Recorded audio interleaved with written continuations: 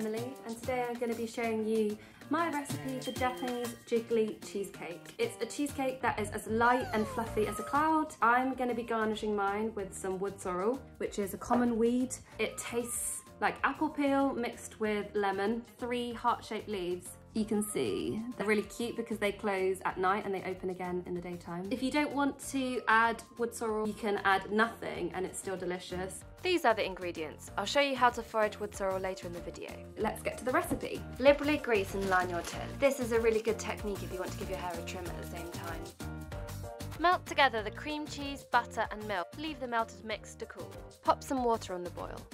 Preheat your oven. When your cream cheese has cooled, sift in your cornflour and your plain flour and give it a good mix. Separate your eggs, putting the whites in a large bowl and the yolks in with the cream cheese mixture. And mix. Whisk up your egg whites, adding the lemon juice, and gradually add in the sugar. You want to stop whisking when you get to soft peaks. Fold in your egg whites in thirds. Incorporate the first third more. Be gentle, our egg whites are what keeps the cheesecake jiggly. When folded together, pour into your tin. Tap against the surface to remove air bubbles. Carefully pour hot water into a high oven dish. Bake for 50 to 60 minutes. I'm going for a quick forage and to show you how easy it is to find wood sorrel.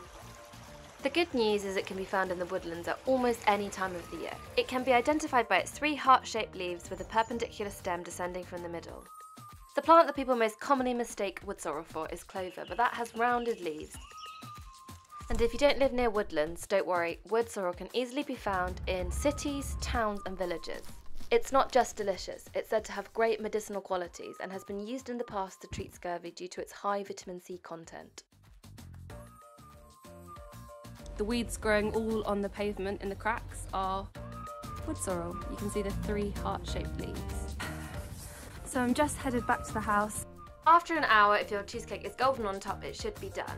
Cool inside the oven with the door open for 20 minutes before removing and cooling in the water bath for another 10. Remove and carefully run a butter knife around the edge of the cheesecake and gently tip onto your hand. Voila! That's your Japanese Jiggly Cheesecake. Now to add the wood sorrel. You can always serve yours plain or add a sprinkle of icing sugar.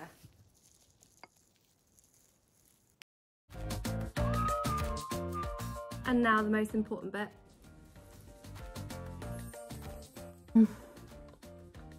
The taste is so good. That's a pretty jiggly cake. Really fluffy but creamy. And then the citrusy sorrel leaves are so delicious. Thank you so much for watching my video. If you want to find me on Instagram, I'm on there as Down to Forage. And yeah, take care.